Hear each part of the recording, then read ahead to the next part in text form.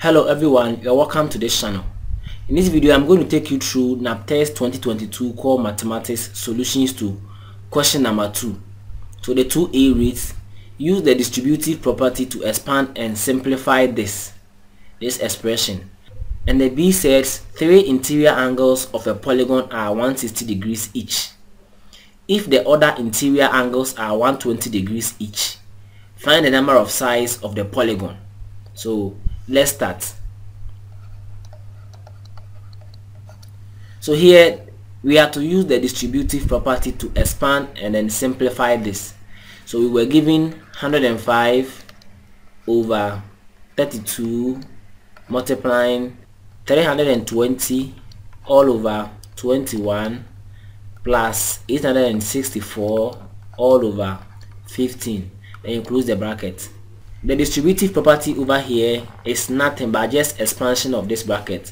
So let us expand this bracket. So doing that, we are going to have 105 over 32 times 320 over 21 plus 105 over 32. So this will multiply this term, and then this term will also multiply the second term, times 864 all over 15.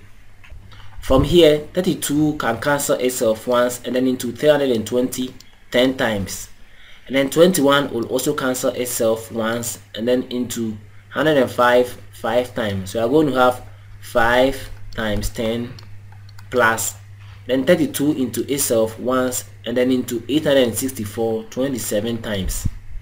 So over here 15 will cancel itself once, and then into 105 7 times. So you are going to have 7 times 27. So this will give us 239. So we are done with the A.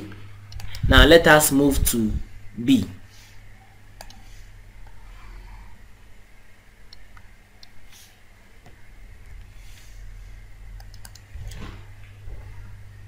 So the B question reads, 3 interior angles of a polygon are 160 degrees each.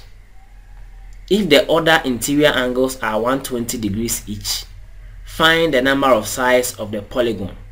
So here we have to find the size of the polygon, and then in this case we don't know the size of the polygon. So we are going to represent the size of the polygon by any number. So I'm going to let n be the size of the polygon.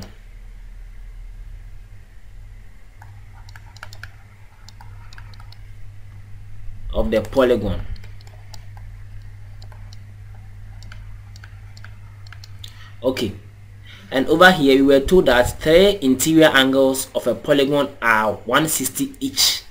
So we have 3 interior angles.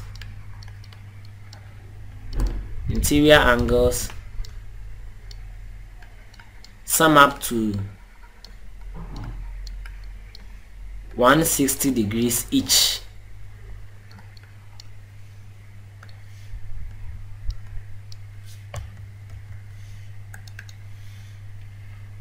And then let's continue with the question. If the other interior angles are 120 degrees each, so we are saying that the other angles are 120 degrees each. Now from here we let the size of the polygon to be equal to n, and here we are saying that 3 interior angles sum up to 160 each. So we have 3 of the angles summing up to 160 each. So if we want to know the remaining angles, then we need to subtract these 3 angles from the total number of sides of the polygon that we let to be n. So the remaining size will be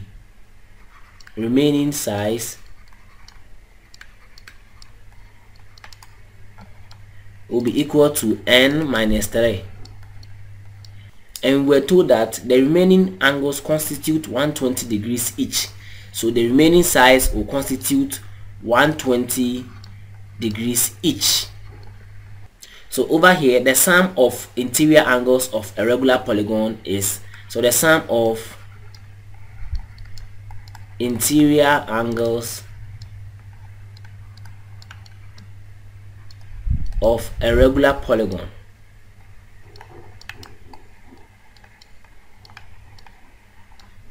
is equal to n minus 2 times 180. So now we are going to have 3 times 160 plus n minus 3 times 120 is equal to the sum of the interior angles of a regular polygon.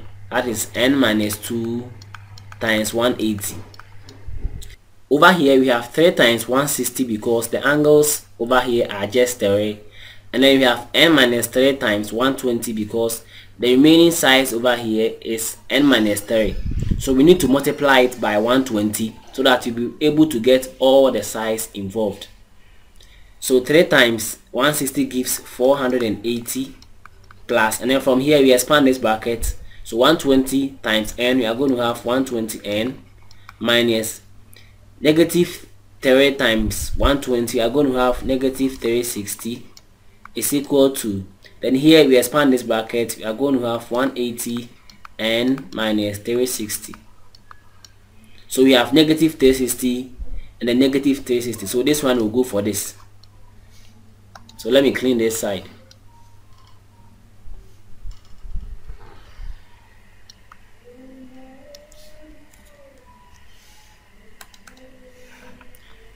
So we are going to be left with 480 plus 120n is equal to 180n.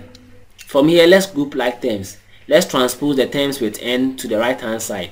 So we are going to have 480 is equal to 180n minus 120n. So 480 will be equal to 60n. Over here, you want to make n the subject, so you are going to divide both sides by 60 and divide both sides by 60.